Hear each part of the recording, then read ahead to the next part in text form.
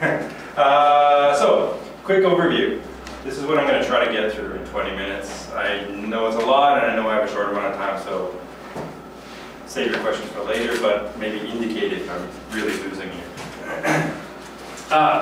This forum is welcoming diversity, so I started thinking, from a conflict or conflict resolution point of view, how do I see diversity? And I checked out the dictionary definition, the English dictionary definition, and it's variety. And it's all about, it's also here, inclusion, right? Mm-hmm. So it's all including, where I looked at the Google translation, not the best, but here. And of course we have variety, diversity, etc., but down here we also have irregular, okay? Different or disorder.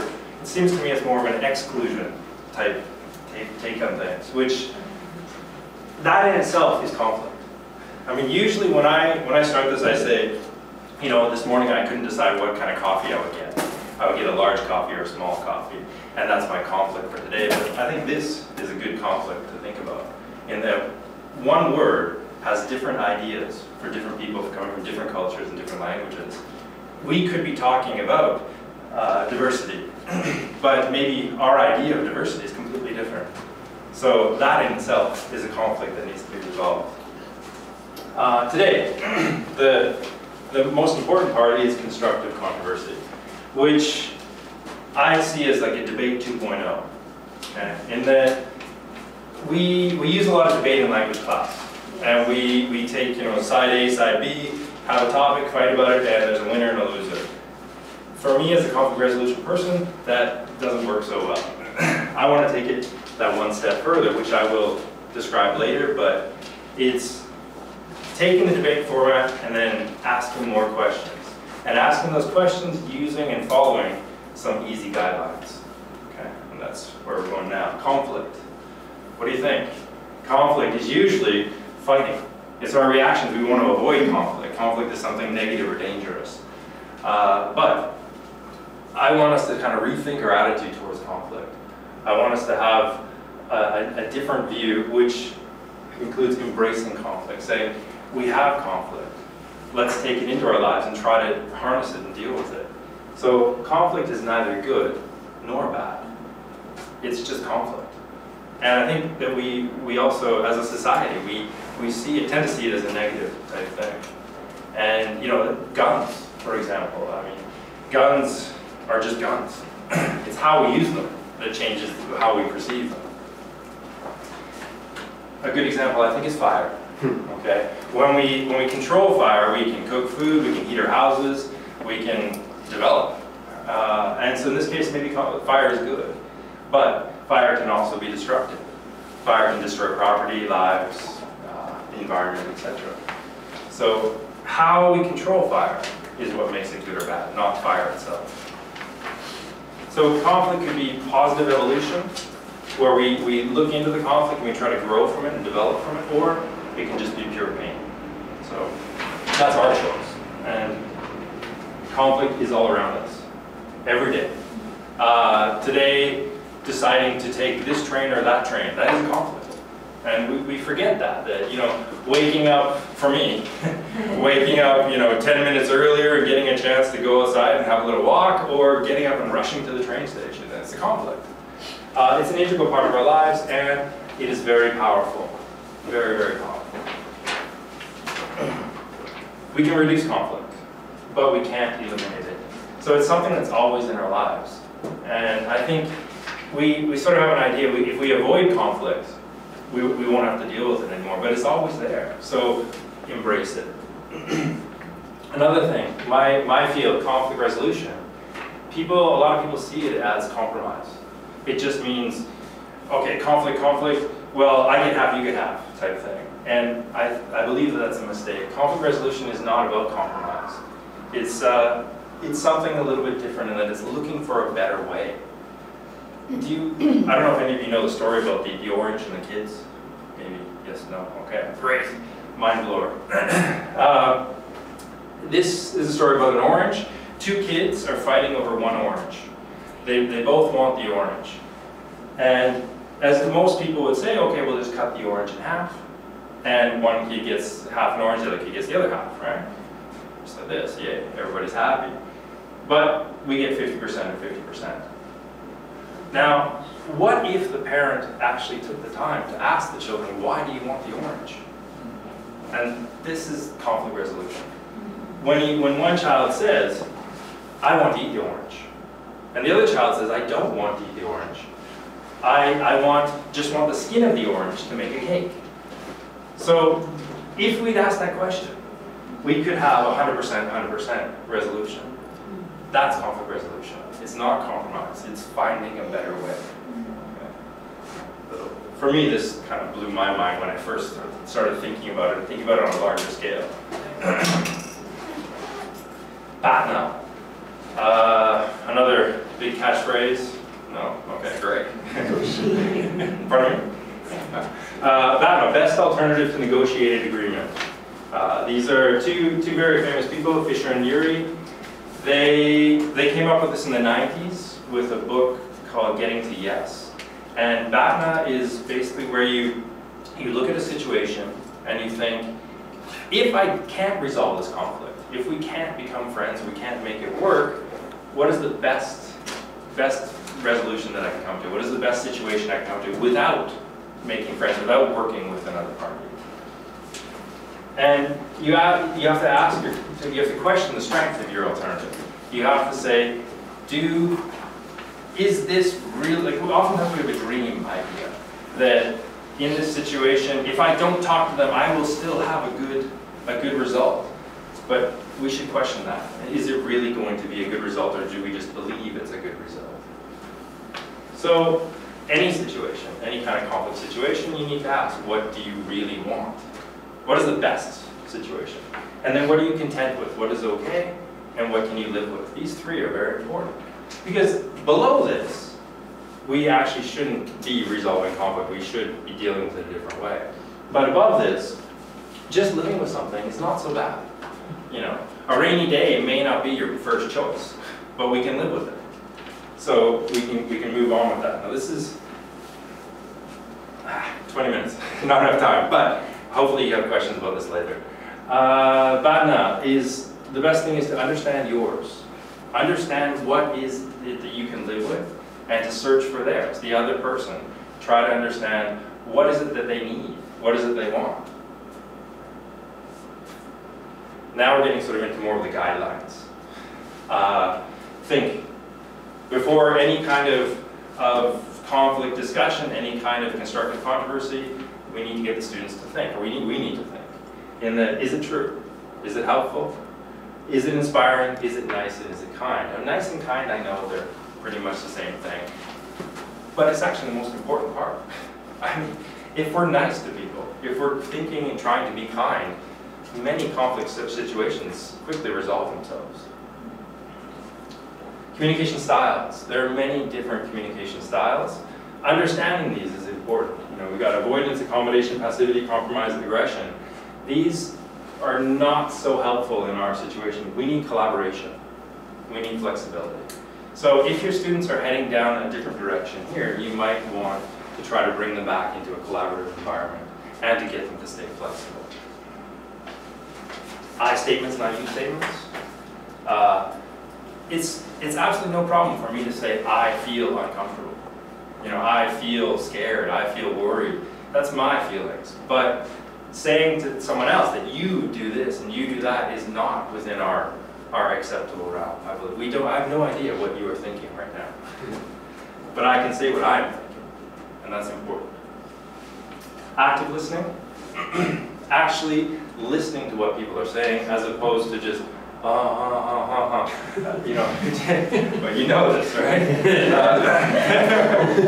Validating what people say, like saying, I understand, I agree with you, and giving them support as they're trying to get out ideas. Reframing, taking a situation where there might be some trigger words, there might be some dangerous words that cause, like, I hate this or I hate that. Take out the hate and just describe the situation. So reframing is a way to try to selectively maintain the information but take out the emotional trigger points. Showing empathy, of course, understanding or trying to understand the situation from another person's point of view.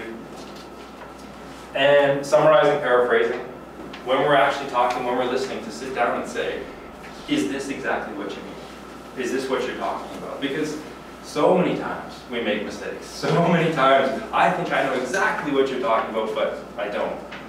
Take us back to diversity. Maybe someone's talking about diversity and I'm thinking biodiversity. You know, I'm thinking about all the little bugs in my garden. But maybe that's a different type of diversity than they're looking at. So get in there, summarize, paraphrase, make sure that everyone's on the same page. Many rules. I'm not going to read through them, but top one, what I think is most important, be critical of ideas and not of people. Okay? You can, I'm totally happy with you saying, I hate your idea. That's fantastic. You know, hate my idea, give me a reason, give me support for that, and I learn. But I hate you is a different situation.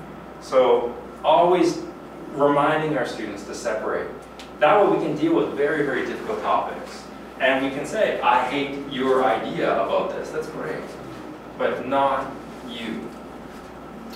Next one, third down, I think the goal is the best decision. It's not winning. It's not about winning a fight or something.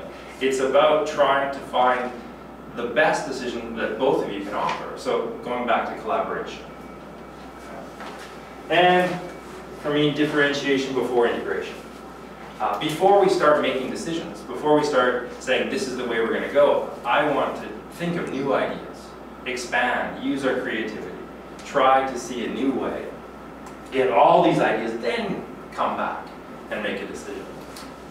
You know, making a decision based on limited information, we all know, is not necessarily the best outcome. I'll step back for a few moments if you guys want to take a look at those. They're good. Johnson & Johnson 2006 published this list, and it's a good standby. I use these in class.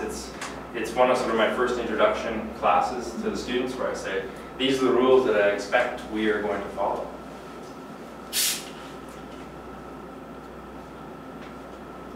Onwards. Conflict preferences. When in my classes I have a long list of questions and statements that I ask the students to agree or disagree with. And what I want them to do is to start to figure out what are their built-in preferences. What are things that they think and believe without actually thinking about them. This might be one of them. Certain groups and individuals are superior to others. We might have a knee-jerk reaction to say no or yes. But I need us to think about all the variables there. It is true. Ichiro is a better baseball player than I am. It's the way it is. I can't play music. I'm terrible at music. But I'm good at other things. But on a large scale, certain groups, it starts getting a little more fuzzy. But I want the students to start thinking about that and identifying which groups, how for example, a professional baseball team is still better than me as a group. But as a group, another type of group, maybe not the case. Like when some people say to me, you people do that. Doesn't really appeal to me. Interests. Also, when we're dealing with conflict or constructive controversy, we need to know why. Why we are invested in this situation. Why are we interested? Why do we care? Know yours, discover theirs. Try to find why the other person cares about this conflict. And then find your shared interests. Find out what, hey, wait a minute, I care about this and you care about this. That's a starting point. That's where we can start building from. And the thing that really blocks us finding shared interests, stereotyping. When we fall back into, you must think that, you believe this. And all of us, we're pretty familiar with stereotyping. We know that it's something that we want to avoid or at least understand. But this one, expectations, I think is a little bit of a danger zone. That we have expectations. We have expectations of other teachers. We have expectations of our students, of our partners. This, to me, is like a personalized stereotype. And that can also cause us a lot of trouble. And we have to sit back and say, you know, this person never told me they would do that. I just expected them to do that. But that's something that's built into me. It's my problem, not theirs. Ask. Ask why not, what if, ask advice. Ask, always, always, always ask questions. Ask reality testing questions. Ask, I like your idea, but is that possible? I mean, really get people to think, you know, is this a dreamy kind of idea or is this actually feasible? And for me, find the way out. Okay? You get into something, there's always got to be a way out. You know, you can't get in and just start messing around, you got to find an escape route. Now, I'm a surfer, so I don't know if you guys are surfers, but looking at this wave, you might think, oh wow, nice wave, lots of power, lots of water moving, it's good stuff, but this is a nice wave. Because I've got a power point here and I've got a way out.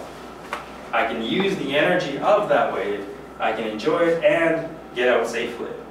Looking back at the original wave, there's no real safe exit here. It's trouble. So when you get into a constructive controversy situation, into a conflict, always be thinking of how we as a group or how we as partners are going to get out. Very important. Creativity. Something that we always have to keep in mind. We always have to be thinking, how are we going to address this from a different angle? What's something new? This is something that I like to just take a look at this. And think of what it says to you. What immediately jumps into your mind? You know, mother of two whose man has just left. And we bring all of our own ideas in. I mean, I've kind of worked you up to this. You're probably thinking there's something tricky here. It's not necessarily that simple, right? Whose man? I don't know, what kind of man? It doesn't say father, it doesn't say husband, it doesn't say partner, it just says some man. So, and mother of two, it does not say the age. We sort of often have these assumptions that we're talking about children.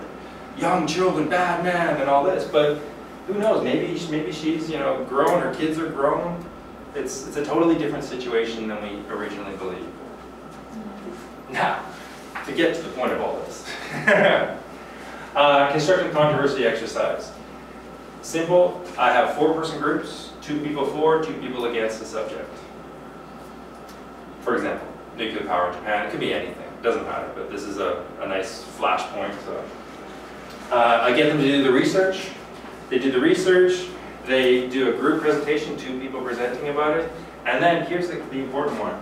I have a test that covers both positions, and all people must write that test. So you're not just writing a test based on your research, you actually have to actively listen to the other presentation. Bonus points. If all the members, all 4 members, for and against, all score highly on the test, then the group gets bonus points. So there's incentive to not only know your side, but to know the other side. And then we engage in open discussion of shared materials. I get everyone to put all their research on the desk. Everybody can have access to every research point and talk about it. It's not in a debate where you actually kind of hide some ideas back and I'm going to get them with this one. It's right out there saying, please look at this, use this. And then we reverse positions. Then you flip right over and reverse. And to follow it up, idea synthesis.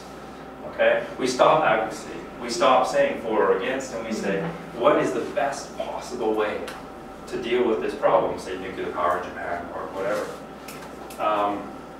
That's it. Almost on time. Handbook of Conflict Resolution, fantastic book. It's very thick and big. I didn't bring it because it's much too heavy. There is an e-version, but it's also ridiculously expensive. So I have both because it's necessary for me, but I recommend this if you have the money in your budget.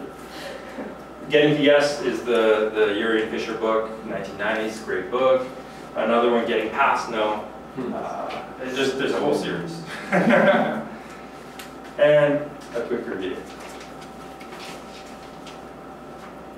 And this is me.